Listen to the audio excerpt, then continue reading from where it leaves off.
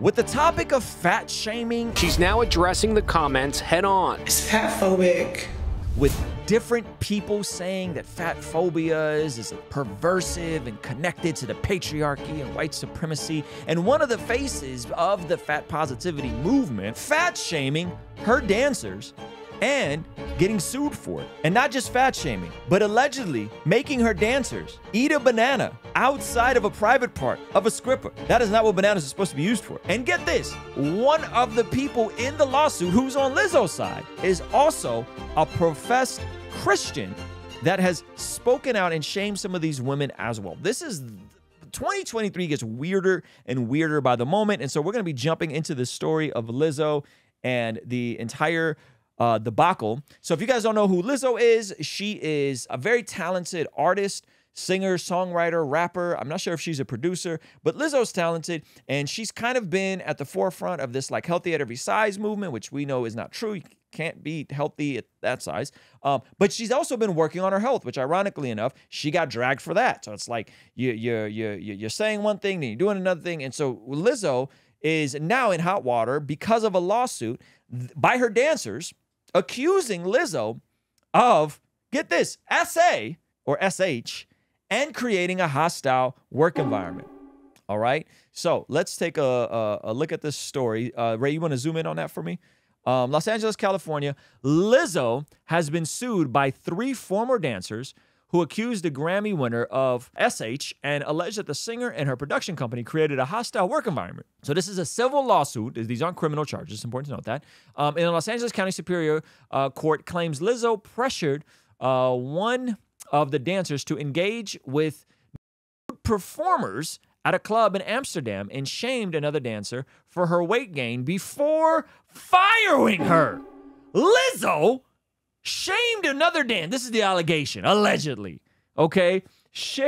Hold on, you can't make this up. Plaintiff Arena Davis, Crystal Williams, and Noel Rodriguez make numerous charges, including religious and racial harassment, disability discrimination, assault and false imprisonment.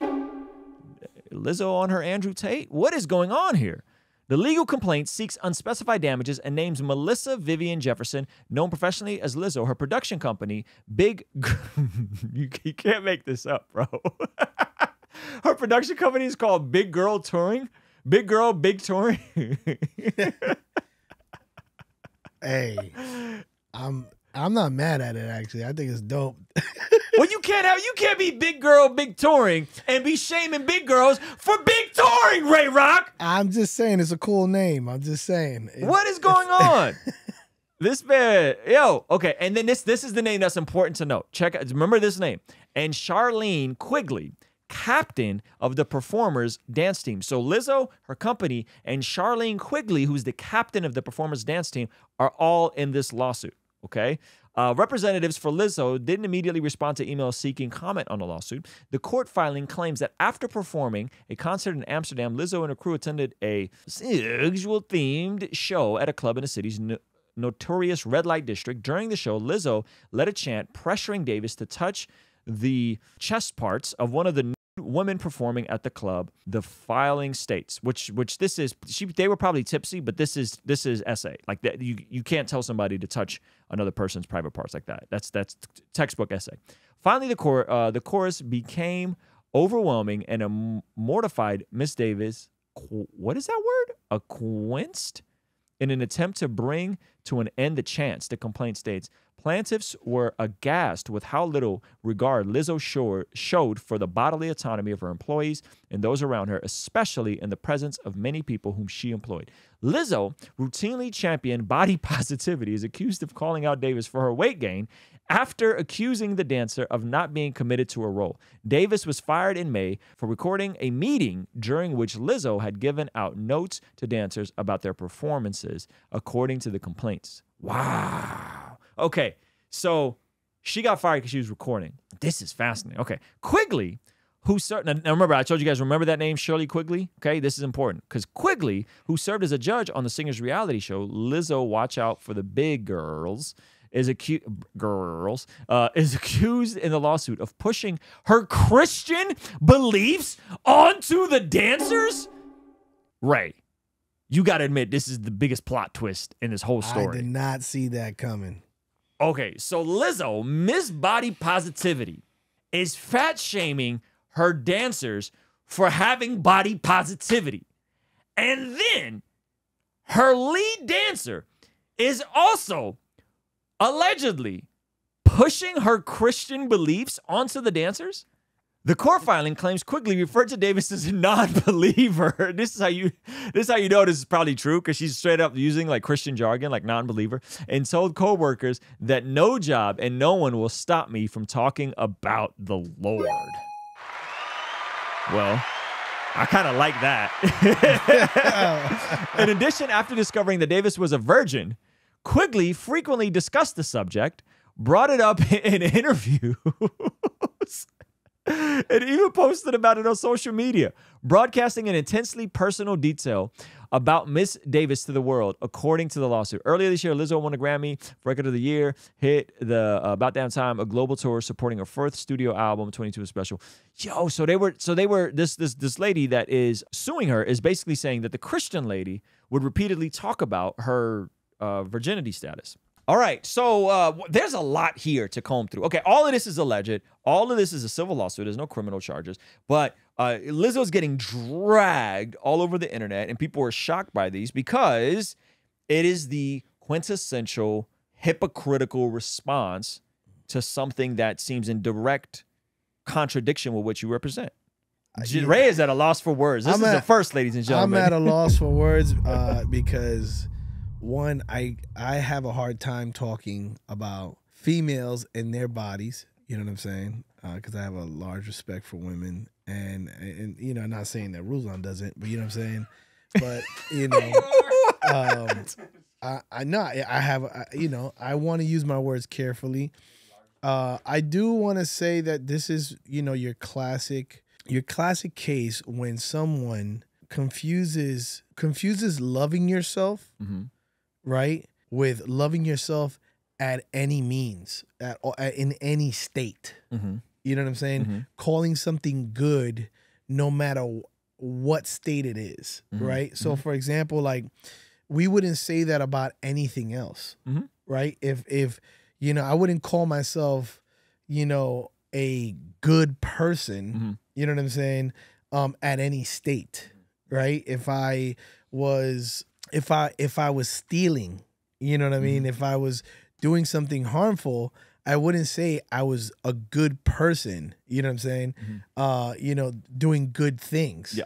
Right? And I think that, like, you know, there's a difference between saying that you should love yourself and that you should have respect for yourself, and that there are people who are naturally have a certain bone structure, right, who will never fit into, you know, the European type of body structure, than saying that, oh, it's okay that you're 600 pounds.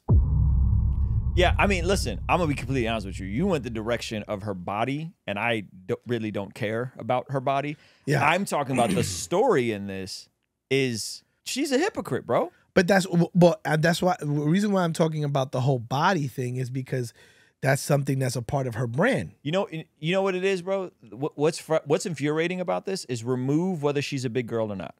And let's just say all of this. Let's just, which by the way, I think the whole bone structure thing is kind of cap. But let's just say it is. Let's just say it is. And I'm not talking about a generic. Certain women have wider hips.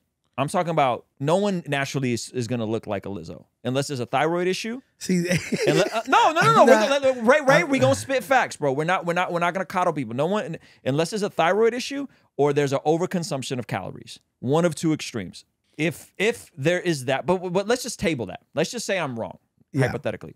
The issue here is this is the same thing when pastors do content about against LGTB thing, and that becomes their main thing that they want to preach down on, and then you find out that they secretly had a the low lover. That's the deeper issue. Yeah. It's something that you celebrated and you built around your brand, which is body positivity, healthy at every size. Mm-hmm. Is the same thing you secretly dragged people for. Yeah. That's the disgust people are feeling. Yeah. I don't, if she's struggling with weight, most folks, I'm pretty sure she's probably struggled with weight her whole life. And whether it's a thyroid issue or bone structure or an eating issue, I don't know, right? But no one wakes up naturally that size, right? Yeah. Like this is over years. But if we just table that, we just go, wait a minute, what's happening here is just a complete and utter hypocrisy, a complete and utter violation of other people's boundaries. The fact, and then there's a Christian element attached to all of this. Man, the fact of the matter is that it's not congruent with the brand that she was pushing. Absolutely. Right? But we also know that people have space to change because, like you noted in the beginning of this chat, that she was working on her weight. She was. Right. So that means that, she could be changing some of her opinion, you know what I'm saying, on what body positivity actually is. Mm-hmm. Because if her body was fine the way it was, mm-hmm. Then she would have no reason to work on it. Mm-hmm. Got it? Right. Totally. I'm saying the hypocrisy is like one of the biggest triggers for people because folks do not like the hypocrisy here. And so if that's what she's dealing with, that's sad. Someone said hypothyroid is a real thing, but you could still learn how to get ahead of hormonal issues. Yeah, for sure. Of course. Hypothyroidism is a real thing. Genetics are also a real thing. Yes. Right. But I don't know what percentage we would categorize it. But as someone who has serious fat boy tendencies, I could attest that I could balloon up and it just be a byproduct of me eating bad.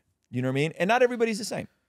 Lizzo's brand was based off of lies. It's no surprise she was lying. You can't fat shame if you were fat last week. I mean, I don't know.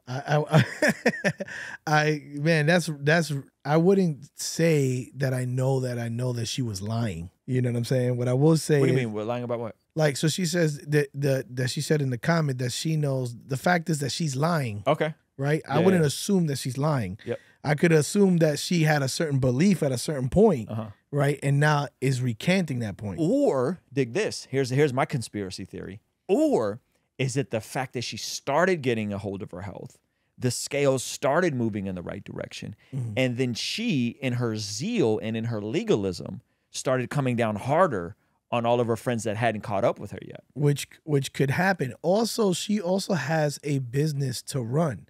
Her business is actually she has dancers that have to keep up on stage with her. You know what I'm saying? So let's get rid of like the body types, right? But there has to be a certain ability and stamina to have in order to do what she does. Which is, if we're going to keep it about, probably less likely if you are of that body type.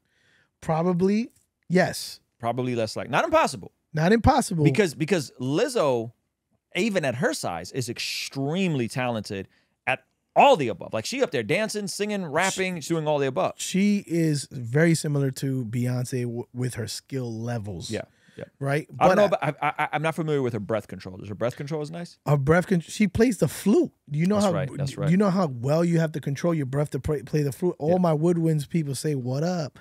But to play the flute, you have to have excellent breath control. The other thing is this: you can have excellent breath control, but for how long is this sustainable, right? Right. But we're not saying that, at least I'm not saying that there's a certain weight limit to being able to dance well. Yeah. I mean, it's no different than someone who is a center in the NFL. Right. There's still an athleticism to what they're doing, even though they're technically overweight. Right. But they work out to be that. As does Lizzo. Lizzo has to work out to be able to be on stage that long and to sustain that. So here's CP the artist take, which I think is a good take. He says she lied about fat positivity to people that were dying from that. It was like the drug dealer pushing crack. That's very good. Yeah, man. I'm in the notion of believing the best about people, but there is a lot of truth to that. And the truth is that if you're gonna say that anyone at any type of body type, right? And I'm the last one to talk about, body types, you know what I'm saying? Because I'm built like a sack of laundry, you know what I'm saying? Let's get that straight, you know what I'm saying? So, but what I will say is that we can't say that at any weight size and at any, everything is all good, that there should be a positive outlook on the body. You know what I'm saying? Nah, I think that there comes a point where it's unhealthy. Ray Rock said it, ladies and gentlemen. I didn't say it. Ray Rock said it. See, this is how I don't get in trouble for stuff like this. So, okay, but give me, what are your honest thoughts about the plot twist, Ray, with the Christian element? I was not ready for that. I was not ready. I don't know what to make of that. I was not First ready. of all, if you would have told me a week ago, hey man, I was at this mixer in Atlanta, and I met the girl who is the lead dancer on Lizzo's dancing, and she loves Jesus. The lead choreographer. I was like, what? I would have not believed you. But to find this out in the context of her shaming people who aren't Christians, her putting someone's virginity status on display repeatedly, allegedly, that is a plot twist I wasn't expecting. Yeah, I was not. In the name of, I don't like when that stuff's done in the name of Jesus. Yeah, with all the other hypocrisy, right? Like you got one, she's told to touch the breast of strippers at an event, and then you got this other lady shaming and telling this girl, oh, she a non-believer, she's a virgin, but that's just a mess. Yeah, that also shows you the how complicated an organization can be, because the leader can feel a certain way, right? And the support can feel a totally different way, and then the support to the support can have a completely different experience. Yeah, that's true. Hey, this is a segment from our daily after party stream. Consider partnering with us online for as little as $5 a month to get access to these daily after party streams completely unedited. You'll also get access to our podcast as they are streamed live into the community before anyone else gets to see them, get to interact with our guests, get access to our private Discord server, and a discount code for our store for as little as $5 a month. Ultimately, that will help towards helping us continue contextualizing the gospel using media and podcast here on YouTube. All right, I'll see you over there. Peace.